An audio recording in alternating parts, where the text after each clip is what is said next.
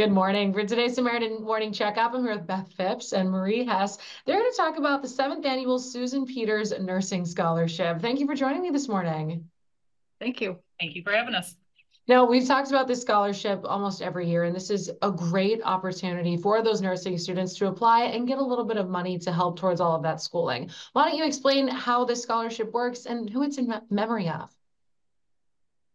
So the scholarship is in memory of, and it was actually started by Susan Peters. This is our seventh annual. And Susan is a retired nurse from the Samaritan Health System. And she was very committed to having the support and the ability for more nurses, RNs, to go through the higher education of becoming nurse practitioners. And so she wanted to start a scholarship. And we offer this on an annual basis, 2 scholarships at $2,000 each. That's great. That really has to help with all of the schooling and everything and just help offset some of the costs. So as far as applying for this, what would be some of the first steps the nurses would need to take?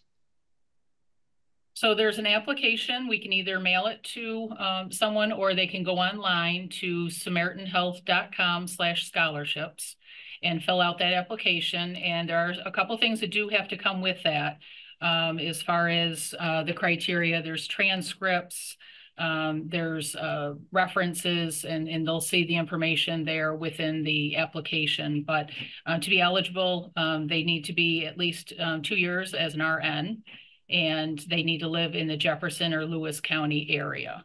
And those are really the big things, as well as grades that we look for, successful completion of the first semester in their NP program.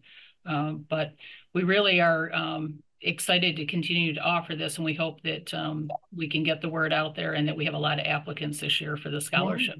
Yeah. Now, Marie, you help choose who gets the scholarships, right? So what are some things that you look for? One of the things that I look for is, as Beth mentioned, some of the application, but I would look at the experience of the RNs. They need 2 years experience. We look for medical surgical experience. And we also look for the commitment to perhaps stay in the county to offer, once they graduate, to offer healthcare to our community. And also the whole idea that they are committed to our community and to nursing and wanting that education, that more education to provide better care for our patients. We've given this scholarship for over the 7 years, and we've had great success with people graduating as NPs and staying in the area. And I think that speaks so well to what Susan wanted this to be. Yeah, so a lot of things that you're looking for. Now, when is the deadline to apply for this? July 15th. All right, so you want to get on that quickly. I'm sure that's fastly approaching, and there is a little bit of work that has to go into the application itself. Can they find everything on the website? Yes, they can. Everything is there online, and they can either print it if they prefer to do that, or they can send it all online and email us the information that we need, the supporting documentation.